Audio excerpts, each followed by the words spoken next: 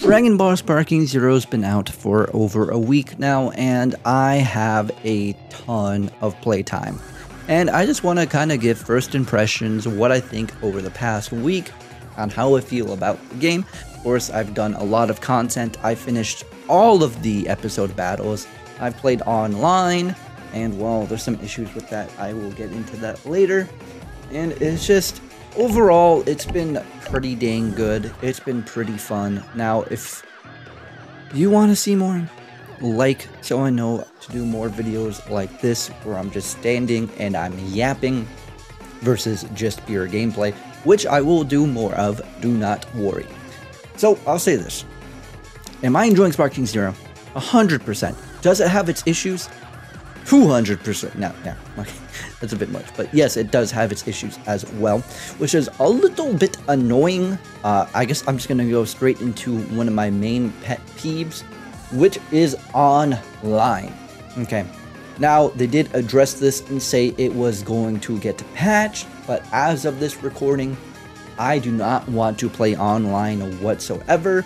I am a classic control player, okay, and apparently if somebody you are fighting against does not have classic controls, I have seen this happen to me a few times. I wanted to record online ranked battles for a video, but unfortunately your controls get all wonky. They get all messed up if you are a classic control player, whereas the other player just plays with standard controls.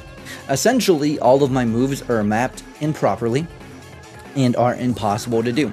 I get less than half of my move list, and well, that kind of just ruins everything because, well, I can't eat my lunch as the Yajirobe. I can't do rush attacks because everything is mapped on the same button, and it's absolutely horrendous. So yeah, and if you must know, I'm going to talk about the bad first and then end it with the good, because I just feel like that's probably the best way to go about this.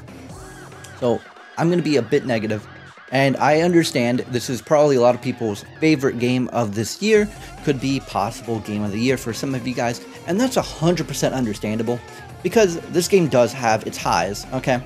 It clearly isn't just all lows, but it's just, as of now, online play is a no-go for me, unfortunately, as much as I want to, because the experiences I've had online have been pretty dang good. When it does work, I barely get any lag, mainly because I play with 4 and up on the bars.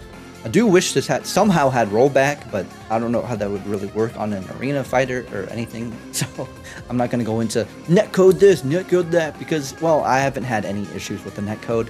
Personally, myself, if you have, you could let me know down below and be like, man, netcode's terrible. But I'm also plugged into an Ethernet cable, which is what I recommend if you're playing any fighting game at all. Please, for the love of God, use an Ethernet cable. That's just gonna save you and your opponent a bunch of headaches. I'm just gonna straight up just, if you're not using one, that might be the issue. Now, of course, not everybody can use an Ethernet cable. Of course, not everybody's near the router. I'm not near the router myself. I use a power line, so I could get into all that in a future video or like short or something. If you guys want to know how to connect via Ethernet without being near the modem, you let me know as well. I could make a short or something explaining how all that works, because that's really important once again. All right, so moving on from online play, I'll say this: episode battles, great, absolutely beautiful. Again, I am going to be negative at the start, and I'll say this: I have my gripes with the episode battles. Of course, the what ifs and everything, but it's just, you know, sometimes it goes into like a not FMV, that's not the proper term, but it goes into like a video file, like a move file. Like, it's just essentially it looks super grainy sometimes, and it's like, man, why couldn't you just use in-game? Because when they use the video file, it looks so bit crushed and it's ugly. Like, don't get me wrong, the game still looks like the game, but the fact that it's super grainy and whatnot, I just can't get over that, man. That's just so disappointing. And of course, you know, we got the slideshow, the cutscenes, and it just kind of just pushes through everything. In one way, I do appreciate that it just kind of slideshows its way past it. And it's like, oh yeah, because of course we know the story of Dragon Ball. and it's like not like the biggest deal. But I do wish we just got a little bit more effort. But I do understand, once again, there's like, what, like 8, 9 episodes. There's a bunch of episode battles, alright? So, you know, we got Goku, Vegeta, Gohan, Goku Black, Jiren, Frieza, Future... Yeah, there's more than 7. So there's a lot of content. So, of course, you kind of got to streamline it. But I just wish we got more iconic scenes, I suppose. There's a couple scenes where I was like, oh man, I wish we got that. Oh man, I wish we got that. But I'm not going to be complaining like, oh, Goku didn't do a backflip there, but he did the backflip in the manga and the... Like, because I'm going to be real, for the most part, they were pretty accurate on the stuff. Of course, there were some misses. But it's just, overall, I wish there was a bit more, like, cutscenes. And it wasn't, you know, how it is, slideshow-y. But it is what it is. Because, well, episode battle, and just fun. Like, the what-ifs, again, were really cool. I don't want to spoil too much. Of course, I have a bunch on the channel already, so if you want to spoil yourself, watch those. I played those on stream, and I'm probably going to be streaming the game more in the future. I don't know exactly when, probably when online battles start to work. That's probably when I'm going to go ahead and do that myself. But it's just like, World Tournament's really fun as well. I like how ring outs are back on the World Tournament. Like, essentially, there's a lot of content in this game, and that's beautiful to see. A lot of people might see this as like a thing to gripe upon as well. Characters. Let me just talk about the roster and stuff. There's a ton of characters. Of course, oops, all Goku. Sometimes it can feel like that. And, well, you have to unlock the characters as well. It's also something to bring up. It's kind of like Smash Brothers. No, but essentially, it's nice that this game, you have to unlock characters. I know that sounds like, man, what? You like that? Yeah, this might be a little bit controversial. I do like how you have to unlock characters. It's just, again, it's very reminiscent of the olden days. You know, like, games don't do that anymore. And it's just kind of sad, because it's fun just unlocking characters sometimes. It's nice to have something to unlock, something to work towards, I suppose.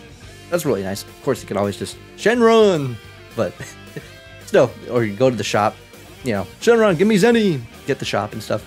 It's just like really easy.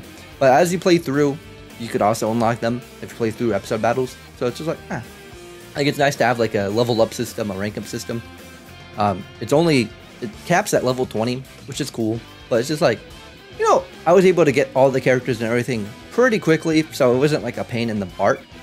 I was trying to say arse and butt at the same time, so I said Bart. Don't have a cow man. But it's just like, overall, like, yeah.